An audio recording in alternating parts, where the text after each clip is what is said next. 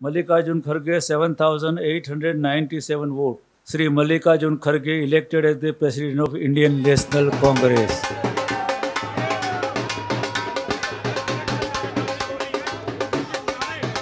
Mallikarjun Kharge is the new Congress chief.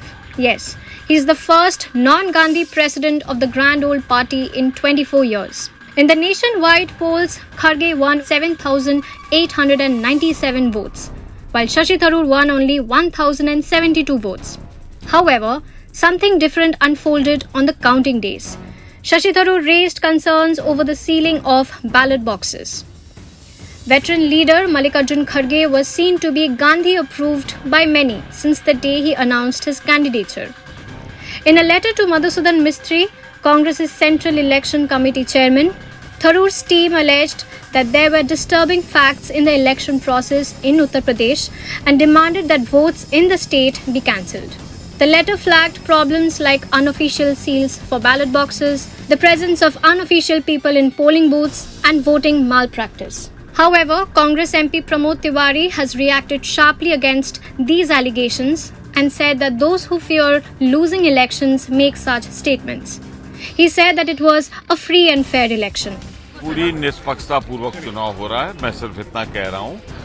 और एक बात बहुत स्पष्ट है, जो लोग हारते हैं वही भाषा बोलते हैं जो लोग बोल रहे हैं हारने वाले। कांग्रेस में पूरी फेयर इलेक्शन हुए हैं और जो लोग कह रहे हैं फेयर इलेक्शन नहीं हुए वो भाजपा की भाषा बोल रहे हैं। Later, Salman Soz, representing Tharoor's team, said that they had been assured of a fair inquiry. आज निर्णय लिया कि मल्लिकार्जुन खड़गे साहब हमारा नया अध्यक्ष होगा। मैं खबर सुन के उनके घर गए और उनको मेरी बधाई सुना दी। वो बहुत मेरे वरिष्ठ नेता है, मैं उनके साथ काम भी किया हूँ लोकसभा में, जैसे मैं आप सबको पहले भी बताया था।